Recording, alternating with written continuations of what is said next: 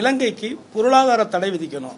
எப்படி சிங்களவர்களுக்கு அவர்களுடைய மேம்பாடு முக்கியமோ அதேபோல் தமிழர்களுக்கு அவர்களுடைய மேம்பாடு முக்கியம். சிங்களர்களுக்கு முன்பாக தலை வணங்கி வாழ வேண்டிய அவசியம் தமிழர்களுக்கு இல்லை. புலிகள் பலமாக இருந்த காலகட்டங்களில் கடற்கரைகள் ரொம்ப பாதுகாப்பா இருந்தது. கடல் சார்ந்த பகுதியில் வேற யாருமே வரல. ஆனா இன்னைக்கு நீங்க உங்க நிருபர்கள் யாரா இருந்தா இலங்கைக்கு அனுப்புங்க. அங்க போட்ல 3/4 பேர் சீனக்காரங்க தான் சுத்திட்டு இருக்காங்க. நான் போயிட்டு பார்த்துட்டு வந்த வரைக்கும் முழுக்க முழுக்க தமிழர் பிரதேசங்கள் எல்லாமே சிங்களர்களுடைய ராணுவத்தின் கையிலையும் தனி சிங்களர்கள் கையிலையும் ஆக்கிரமிப்புல இருக்கு. எல்லாருக்கும் வணக்கம். இன்று இரவு 18, 19, 20 ஜெனீவாவில் ஐநா சபையில் இலங்கை தமிழர்கள் காணாமல் ஆக்கப்பட்டவர்கள் ஏற்கனவே நடந்த போர்க்குற்றம் இதற்கான விசாரணைகள் தொடர்ந்து நடந்துகிட்டே இருக்கு. இது உலகம் அறிந்த உண்மை. அந்த நிகழ்வில் அந்த சபையில் தமிழ்நாடு சட்டமன்ற திருவாடனை சட்டமன்ற உறுப்பினராகவும் தென்னிந்திய நடிகர் சங்கத்தினுடைய துணைத் தலைவராகவும் முக்குளத்தூர் புலிப்படையினுடைய தலைவராகவும் எனக்கு கடந்த ஆண்டு வாய்ப்பு கிடைச்சிது. ஆனால் எனக்கு விசா கிடைக்காதனால என்னால் கலந்துக்க முடியல. இந்த முறை அதற்கான வாய்ப்பு கிடைச்சிருக்கு. அதில் நான் 18ஆம் தேதி, 19ஆம் தேதி, 20ஆம் தேதி அந்த 3 நாட்களும் கலந்துக்கிறேன். குறிப்பாக 20ஆம் தேதி எனக்கான நேரம் ஒதுக்கப்பட்டிருக்கிறதா அங்கிருந்து தகவல் சொல்லியிருக்காங்க. அதில் குறிப்பாக நான் தமிழ்நாடு சட்டமன்றத்தில் நமது முன்னாள் முதல்வர் புரட்சித் தலைவி அம்மா அவர்கள் 2013 24/10 12/11 அதே வருடத்தில் 2 முறை தீர்மானம் போட்டாங்க. தமிழ்நாடு சட்டமன்றத்தில் இலங்கைக்கு எதிராக காமன்வெல்த் மாநாடுல இந்திய அரசு சார்பாக எந்த அதிகாரிகள் கூட கலந்துக்க கூடாது, அதை புறக்கணிக்கணும். தமிழர்களுடைய உரிமை அங்கே மறுக்கப்படுது. தமிழர்கள் இனப்படுகொலை செய்யப்பட்டிருக்காங்க. அதை கண்டிக்கும் விதமாக அதில் கலந்துக்க கூடாது. அதே நேரத்தில் இலங்கைக்கு பொருளாதார தடை விதிக்கணும் அப்படிங்கிற 2 மகத்துவமான 2 தீர்மானங்களை நிறைவேற்றியிருக்காங்க.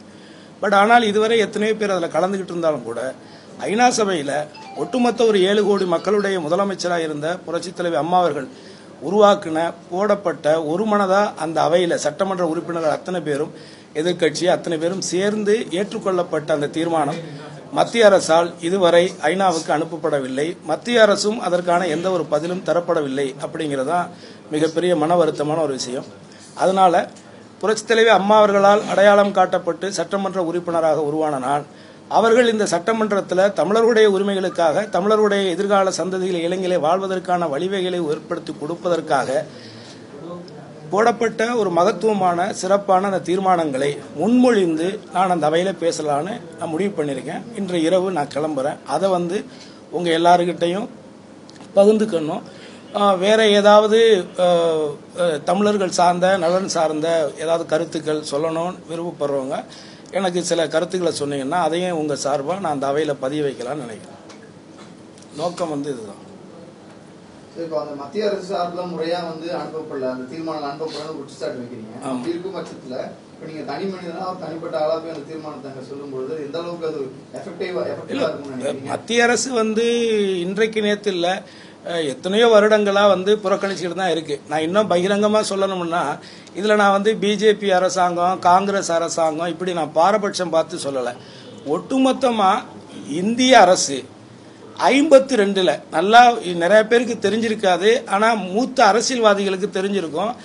52 முத்துராமலிங்க தேவர் அவர்கள் இதே விஷயத்தை 52 பேசியிருக்காங்க.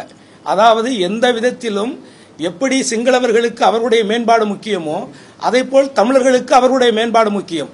ஒருவேளை இலங்கையிலே ஒரு சுதந்திர போராட்டம் உருவானால் அதற்காக தன் இன்னுயிரை கொடுப்பதற்கு எத்தனையோ தமிழர்கள் தயாராக இருக்கிறார்கள். சிங்களர்களுக்கு முன்பாக தலை வணங்கி வாழ வேண்டிய அவசியம் தமிழர்களுக்கு இல்லை. இப்படிலாம் பேசியிருக்காங்க. 52 இன்னைக்கு 65 வருஷம் ஆயிடுச்சு. 65 வருடங்களாகவே தமிழருடைய நலன் எல்லா துறைகளிலும் எல்லா விஷயங்களையும் புறக்கணிக்கப்படுதுங்கிறதான் என்னுடைய முழுமையான குற்றச்சாட்டு, அரசியலுக்கு அப்பாற்பட்டு. அதனால இதுல மத்திய அரசு புறக்கணிக்கிறது உண்மைதான்.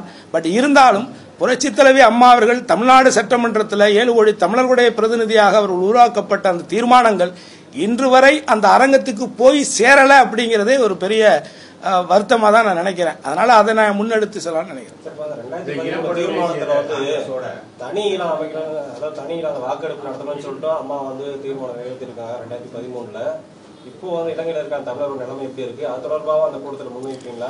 இல்லை, நிச்சயமா நான் கடந்த ஆண்டு உங்களுக்கு தெரியும், நான் இலங்கைக்கு போனேன். காணாமல் ஆக்கப்பட்டவர்கள், அவருடைய குழந்தைகளை, கணவன்களை, பெண்களை இழந்தவர்கள் எல்லாருமே கடந்த 700 நாட்களுக்கு மேலாக அங்கே உண்ணாவிரதம் இருந்து பல பேர் அந்த உண்ணாவிரத மேடையிலேயே மடிஞ்சு போயிட்டாங்க. அதை பத்தி நான் சட்டமன்றத்தில் பேசியிருக்கேன். காணாமலாக்கப்பட்டவர்களுடைய, அதாவது இலங்கை அரசு அந்த போர் முடிந்ததுக்கு பிறகாக வீடு வாரியாக சென்று அவங்களை தேர்ந்தெடுத்து ஒரு ஆண், பெண், பிள்ளைகள், சிறுவர்கள் எல்லாரையுமே எடுத்துட்டு போனாங்க. அவருடைய அங்கு அடையாளங்கள், அட்ரஸ் எல்லாமே வச்சு எடுத்துட்டு போனாங்க. ஆனால் எடுத்துட்டு போனாங்க, இன்ன வரைக்கும் என்ன ஆனாங்கன்னே தெரியல. அதைத்தான் இப்போ சமீபத்தில் மன்னார் புதைகுழியை கண்டுபிடிச்சி அதில் குழந்தைகள் முதற்கொண்டு எல்லாரும் கையை கட்டப்பட்டு கொத்து கொத்தாக குழியில் போட்டு புதைச்சி கொண்டிருக்காங்க.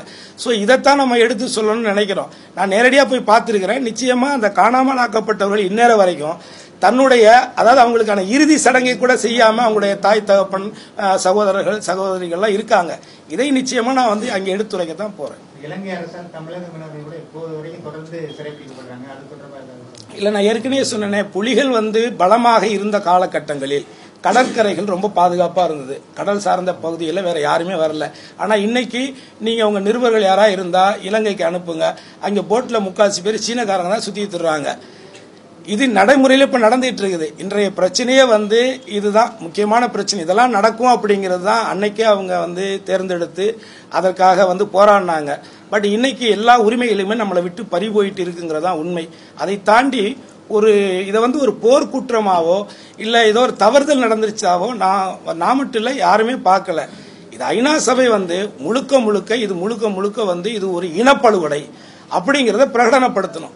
அந்த கலப்பு நீதிமன்றத்தை உருவாக்குறதுக்கு 2015 வட அமெரிக்காவிலிருந்து போடப்பட்ட வலியுறுத்த அந்த தீர்மானம் இருக்குல்ல, அதாவது உலகத்தில் இருக்கக்கூடிய முக்கியமான நீதிபதிகள் சில பேர் சேர்ந்து ஒரு பொது கலப்பு நீதிமன்றத்தை உருவாக்கி அது அந்த விசாரணையை செய்யணும். அந்த விசாரணையின் மூலமா இலங்கைக்கு நடவடிக்கை எடுக்கணும்னு சொன்னாங்க. இந்நேரம் வரைக்கும் ஏற்கனவே உருவாக்கப்பட்டு 2015 உருவாக்குனது 2 வருஷம் கால அவகாசம் கேட்டாங்க. 2017 ஆயிடுச்சு. இப்ப மறுபடியும் 2 வருஷம் கேட்கறாங்க. இப்ப 2019 இப்ப மறுபடியும் டைம் வேணும்னு கேட்கறாங்க. அப்ப இது என்ன நோக்கம்? என்ன காலங்கள் கடந்து இதை சொல்றாங்க ஐநா சபை. அடுத்த நிமிடம் சிறிசேனா என்ன சொல்றாரு? எந்த நீதிபதியிலே நாட்டுக்களை அனுமதிக்க மாட்டேன்னு சொல்றாரு. சோ முழுக்க இன்னைக்கு என்ன நடக்குதுன்னா, இவங்க செய்த தவறுகளை மறைக்கிறதுக்கு அந்த தடயங்களை அழிக்கிற வேலை நடக்குது. தமிழர்களுடைய நிலப்பரப்புகளில் சிங்களர்களுடைய குடியேற்றங்கள் அதிகமாகிட்டு இருக்கு. தமிழர்களுடைய நிலங்கள், உடைமைகள் எல்லாமே சிங்களர்கள் கையில போயிருச்சு, ராணுவத்துடைய கட்டுப்பாட்டில் போயிருச்சு. முழுக்க நான் போயிட்டு பார்த்துட்டு வந்த வரைக்கும் முழுக்க தமிழர் பிரதேசங்கள் எல்லாமே சிங்களர்களுடைய ராணுவத்தின் கையிலையும் தனி சிங்களர்கள் கையிலையும் ஆக்கிரமிப்புல இருக்கு. அதை மீட்டு கொடுக்கணுங்கிறதா நோக்கம். அதற்கான செய்தியை அந்த ஐநா சபையில நம்ம சொல்லணும்னு ஆசைப்படுறோம். சார், இதுக்கு முன்னாடி தனிப்பட்ட முறையில் போன திருமுருகன் காந்தி இந்திய அரசுக்கு எதிராக பேசுறதா சொல்லி இந்த பல கேஸ் அதெல்லாம் கைது பண்ணாங்க. நீங்க போய் இல்ல, நான் என்னுடைய உரிமையை தான் கேட்கிறேன். ஐநா சபை அப்படிங்கிறது இப்ப நான் கலந்துக்கிற அந்த நேரத்தில் 192 நாடுகள் கலந்துக்கிறாங்க. அந்த 192 நாட்டினுடைய பிரதிநிதிகள் பேசும் பொழுது நான் என்னுடைய இனம் சார்ந்த, என் மொழி சார்ந்த, என்னுடைய மக்களுடைய நிலங்கள் பறிக்கப்பட்டிருக்கு, அவருடைய உயிர்கள் அழிக்கப்பட்டிருக்கு, அழிச்சுக்கிட்டு இருக்காங்க. இன்னைக்கும் பொது வாக்கெடுப்பு நடத்தணும், அவ்வளவுதான். நாம என்ன கேட்கிறோம்? நான் மத்திய அரசு யாரையுமே நான் குறை சொல்ல வேண்டிய அவசியம் எனக்கு இல்லையே. நீங்க தான் ஆரம்பத்திலிருந்து எங்களை புறக்கணிக்கிறீங்கன்னு சொல்றேன். நான் கட்சிகளுக்கு அப்பாற்பட்டு இந்திய அரசாங்கம் தமிழர்களை ஆரம்பத்திலிருந்து புறக்கணிச்சு தான் இருக்கு. தமிழர்கள் மேல உண்மையிலே அக்கறை உள்ள இந்திய அரசாக இருந்தால் கச்சத்தீவையே இலங்கையிட்ட கொடுத்துருக்கணும். ஸோ இது மாதிரி நிறைய கேள்விகள் இருக்கு. பட் நான் அதுக்குள்ள போக விரும்பல. பட் ஆனால் இனிமே இருக்கிறதையாவது காப்பாற்றிக்கணும், இருக்கிற உயிர்களையாவது பாதுகாத்துக்கணும் அப்படிங்கிறதான் நம்மளுடைய நோக்கம். இதைத்தான் நான் எடுத்து சொல்ல போறேனே தவிர மத்திய அரசாங்கத்தை குறை சொல்லணுங்கிறது என்னுடைய நோக்கம் இல்லை. எங்களுடைய உரிமைகள் அவர்கள் செய்ய வேண்டிய கடமையை செய்யாததுனால இந்திய பிரசைங்கிற குடியுரிமை பெற்றவங்கிற அடிப்படையில், தமிழ்நாடு சட்டமன்றத்தினுடைய உறுப்பினருங்கிற அடிப்படையில், மக்களால் தேர்ந்தெடுக்கப்பட்டவங்கிற அடிப்படையில் நான் என்னுடைய கருத்தை, என்னுடைய மொழி சார்ந்த, இனம் சார்ந்த மக்களுக்கான கருத்தை இங்க பதிவு பண்றதா போறோம். இப்போ இது வரைக்கும் எந்த அரசும் நடவடிக்கை எடுக்கிற மத்திய அரசு இந்த இலங்கை தமிழர் விஷயத்துல இதுக்கப்புறமாவது வரப்போற அரசு என்ன மாதிரி நடவடிக்கை எடுக்கணும், அவங்களுக்கு ஏதாவது கோரிக்கை வைக்கிற மாதிரி நாடாளுமன்ற தேர்தல் இந்த கோரிக்கையை முன்வைத்து தமிழக கட்சிகள் அந்த கோரிக்கை முன்னெடுக்கணும். இதற்கு வலுவான ஒரு சேர்க்கணும். அந்த 7 பேர் விடுதலையா இருக்கட்டும், இலங்கை தமிழர் பிரச்சனையா இருக்கட்டும், இதுக்கு இந்த கோரிக்கை அழுத்தம் கொடுக்கிற விஷயமா இருக்கணும். எந்த கூட்டணியா இருந்தாலும் இதுல ஒரு பாராளுமன்ற தேர்தலில் தமிழர்களுடைய இலங்கை தமிழர்களுடைய உரிமைகளுக்காக பாராளுமன்ற தேர்தலை முன்னிலைப்படுத்தி கோரிக்கை வைக்கிறது அர்த்தமற்றதா தான் நான் பாக்குறேன். ஏன்னா தமிழ்நாட்டில் இருக்கக்கூடிய அகதிகளே கிட்டத்தட்ட 40 வருஷங்களா இருக்காங்க. அவங்களே இந்த அரசு வந்து இன்னொரு வரைக்கும் ஏற்றுக்கொள்ளல, அவங்களுக்கே ஒரு குடியுரிமை கொடுக்கல, அவங்களுக்கே வாக்குரிமை கொடுக்கல. அப்ப இதே நீங்க யோசிச்சு பாத்தீங்கன்னா 62 அதுக்கு முன்னாடி பர்மாவில் ஏற்பட்ட கலவரங்கள்ல அங்கிருந்து குடியேற்றப்பட்டு வெளியேற்றப்பட்ட மக்கள் எல்லாம் இன்னைக்கு தமிழ்நாடு முழுவதும் இருக்காங்க. அவங்க வாக்குரிமை குடியுரிமை எல்லாமே பெற்று இருக்காங்க. ஆனால் இலங்கையிலிருந்து வந்த அகதிகள் மட்டும் கிட்டத்தட்ட எனக்கே 40-50 வயசு ஆயிடுச்சு. 40 வருடங்களா அவங்க இன்ன வரைக்கும் அடிமைகளாக தான் இருக்கிறாங்க. அவங்களுக்கு வாக்குரிமை இல்லை, ஓட்டுரிமை இல்லை. ஏன் சமீபத்தில் நடந்த கஜா புயலே நீங்க எடுத்துக்கிட்டீங்கன்னா அந்த கடற்கரை பகுதிகளில் எல்லாருக்கும் போய் நிவாரணம் பண்ண அரசு அந்த அகதிகள் முகாம்களுக்கு எந்த நிவாரணமே பண்ணலையே. காரணம் என்னன்னா அவங்கள்ட்ட வாக்கு இல்லை, வாக்கு உரிமை இல்லை அப்படிங்கிறதா. அதனால இதை காரணமா மையமா வச்சு நம்ம வந்து சொல்றதுங்கிறது அர்த்தமற்றதா இருக்குன்னு நான் நினைக்கிறேன். அதனால எந்த பிரயோசனமும் இல்லைன்னு நினைக்கிறேன். ஆனால் ஒட்டுமொத்தமா இங்க இருக்கக்கூடிய அந்த 40 பாராளுமன்றம் பாண்டிச்சேரி உட்பட இருக்கக்கூடிய அந்த 40 பாராளுமன்ற உறுப்பினர்கள் இந்த தேர்தலையாவது நீங்க வந்து ஒரு மனச்சாட்சியோட இந்த மக்கள் இந்த இன அழிவுங்கிறதுக்கு ஒரு முற்றுப்புள்ளி வைக்கிறதுக்கு உங்களை சார்ந்த கட்சியின் அடிப்படையில் நீங்க சார்ந்த மத்திய அரசுக்கு வலியுறுத்தணுங்கிறது என்னுடைய நோக்கம். நான் சமீபத்தில் சட்டமன்றத்தில் பேசும்போது கூட காணாமலாக்கப்பட்டவர்களுடைய விஷயத்தில் இலங்கை அரசுக்கு அழுத்தம் கொடுக்க சொல்லி மத்திய அரசுக்கு இந்த அவையில் ஒரு தீர்மானம் போடுங்கிற வேண்டுகோளை தான் நான் முதலமைச்சர்கிட்டலாம் வச்சேன். பட் அதை இன்னும் அவங்க செய்யலையே.